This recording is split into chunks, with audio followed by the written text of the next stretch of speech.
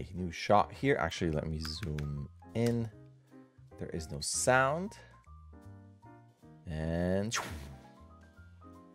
ba, ba, ba, ba, ba. Okay, cool. You are thinking about the ending here. Looking at the camera fly off, run away.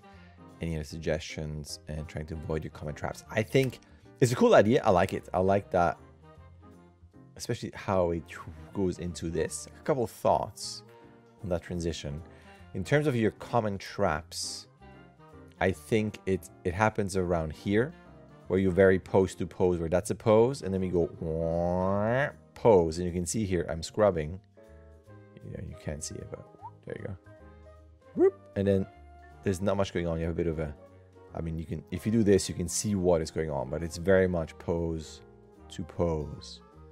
And then that's not too bad because you're turning your head, but even then you have this, that's a wrong tool here. That and that. You can see how it's moving all at the same time. So again, it's very pose to pose. This feels a bit more overlappy, which is good.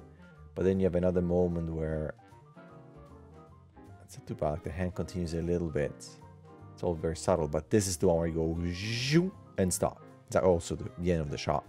So I would still look at more overlapping actions. But so if you go just from a technical point of view, I don't mind this. I think I like that he goes back, brings up the foot first, but then here we're off balance. You can see there's a slight lean back here where he would be much more over this leg here, if that was English, to then take that step. You mean like this is like he would be on like on a bar stool or something, leaning against it. So this to me feels more balanced. So watch out for that. And then definitely the pose to pose aspect of it. I mean, if he looks here, also watch out. We don't quite see the pupils, but it has a slight feel that I can kind of buy it, but it feels more like this. But when you do this, he looks here, here. I mean, I know the pupil's a bit lower, but still, like, why is he looking over there? Even this feels like he's looking over there. Now we're actually looking. So it also kind of look at eye line and kind of the point of interest too for him. Because the thing is, if he sees this, like imagine the shot starts where, you don't have to do this, but where it's like a different pose, even a tense there, maybe it's kind of a normal stance, kind of like, oh, what's going on today? And then poof, this suddenly appears. And then he turns around and goes, oh, what is that? And if he does this, and then with a slight pause, looks around again, that would be like, oh, I don't know, am I supposed to grab this? I don't know, maybe. Then he could lean down and then still look. Then I buy the fact that he would still look. He might even look around, over the shoulder before grabbing this. But right now, it's just there, and he goes towards it. So then, to me, like, you got to bring that head down and have him look at it. There's no reason for him to look this way, if that makes sense. Also, watch out on that move down. It's very stiff here, where you got your head, neck, and chest go as one. This is like one. Put this here. You can see it's just a stiff plank in his back. So there's no breakup between these. And to me, this would be, if he goes and looks at this or not, or looks around just in case, someone sees him or not, that to me then breaks this up, because then your acting is different, right? If he goes towards this, that I would bring the head down first because he wants to look at this. And to me, that would be the leading part of that action. And then he brings his arms down versus, oh, I got to look around first. Is anybody stealing this? But I also don't want to let it go. So then to me, the leading action would be with the arm, because the arm wants to grab this, but the head stays up looking around just to check if anybody sees him. If that makes sense, right? You got to think about those type of actions there. And even this here, so when he comes down, this could be outstretched more where he's already grabbing this.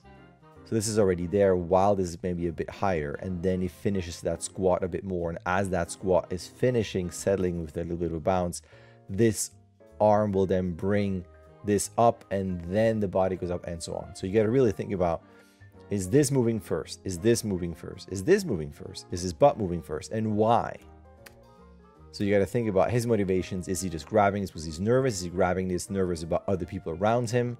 And so on. Is he nervous because maybe something else might show up? Whatever your story is, that's going to drive his actions and the leading body parts. Now for this, it could be kind of interesting if you do this, that that pose he has here, right? So he has his arm pose with the hand out. He would still have that, and then you can have a little bit of a little dust. It finishes off. You don't have to me, it doesn't break the shot, but it would be an interesting kind of a, what's the word?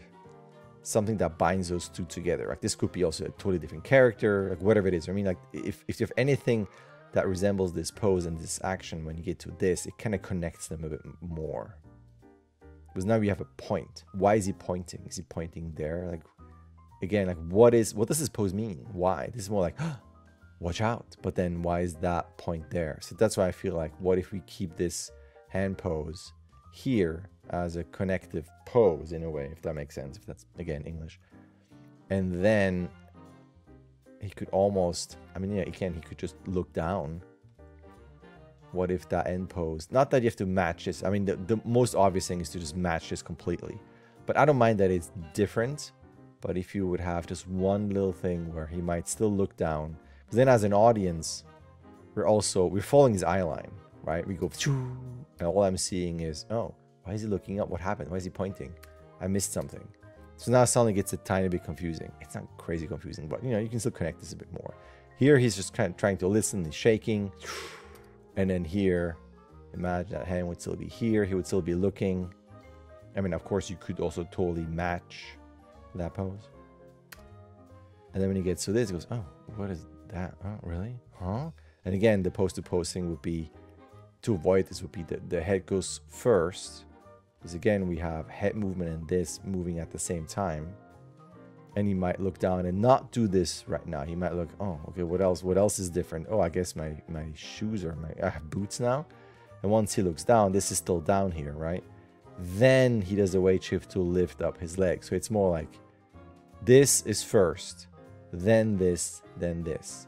This because he wants to look down what else has changed. 2, because then he has to kind of move his body forward. So in terms of silhouette and line of action, it wouldn't be towards cameras. That's kind of flat. It would be more leaning over to look down at his foot. So again, 1, 2, and then 3, because, okay, now I'm going to bring up my foot because I want to know what happens. Now, pose-wise, this would have to be something like that just because of balance, right? Whatever the pose is there. So think, again, in terms of what is leading the action, why? Like the reason is, in terms of what is does he want to look at something, what now he's observing and stuff like that. And then you can go into an ending where he seems confused. How does it get resolved? Is he happy about it? Is it a disappointment? Is that not something that he wanted? Maybe you would have other set pieces. Maybe he is, where is it? Maybe this is in a store. Get some other stuff around here, and he found this on the ground, and then he gets mad. So then he just like stomps the table. It's like, oh, maybe it's with his arm. Like, but then he's so strong that everything breaks. I know you would have to animate all this breaking, just adding stuff. Could also be here is empty. He looks around, and then he kind of looks around again, and maybe goes, huh? And that's kind of a little squeeze body feel, so that he starts hovering. Like, well, he might think, can I fly? But I don't want to fly away because I don't know if I can. So it would be just him going, huh, maybe I can fly. So he gets kind of, don't do this, but arms back and like, okay, maybe I can fly. And he goes, imagine, he's maybe going number 2, that kind of face, and then he starts hovering, and then floats around left to right a little bit. He goes, oh, and he's like, hey, I can actually float. Maybe I can fly. And then he flies off, and then off screen, and then comes back here, and whee, as an exit. Whatever you want to do, I don't know. There are a bunch of things you can do. I think. And again, I don't want to dictate things. This is your shot. But I would look at, you can look at common tropes. Superheroes, they're strong. He looks fairly strong. Can he fly? Maybe he can be invisible. Maybe, I don't know. Maybe there could be something where this box here, when he's transformed, that box is on the ground again, kind of wiggling a little bit. That we saw it kind of fell, but it's there. And then once he's done going, oh, what else is there? And suddenly this starts having, maybe some light is emitting something. And then he goes, and he gets sucked into this. And because he's a genie now. Like, I don't know. There's so many things you can do. So, yeah, I don't know. Think about something that's fun to do, to animate as well. And go from there. We can obviously discuss this via email. This wouldn't be part of the submission. So let me know what you want to do. If you need more ideas or anything. But I'm going to leave it at that. All right. Thank you. All right. There's an email. You can sign up. You can start whenever you want. You can submit whenever you want. You get 16 submissions. Either way, a like and subscribe would be awesome. All right. Thank you.